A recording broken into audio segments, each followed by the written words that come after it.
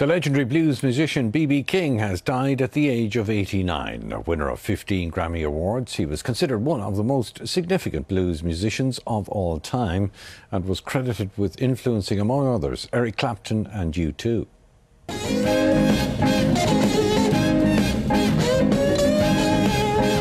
Seen here performing at the Cork Jazz Festival in 1983, B.B. King was one of the legendary bluesmen from the Mississippi Delta.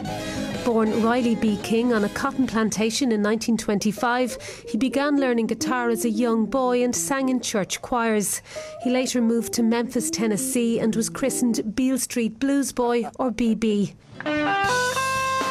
He went on to play a major part in bringing blues music to an international audience. Decade by decade, his music changed, moved with the times, pushed the times, invented the new times. Very influential as he moved along. His music changed and shifted, which made him a real innovator, I thought, in terms of popular music. B.B. King influenced many leading rock musicians, including Eric Clapton, and performed with U2 on Rattle and Hum.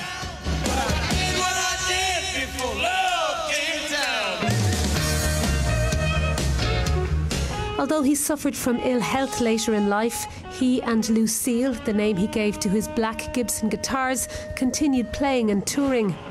Same old place, sweet home Chicago.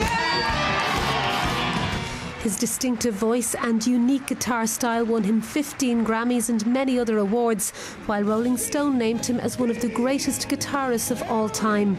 He died peacefully in his sleep at home in Las Vegas.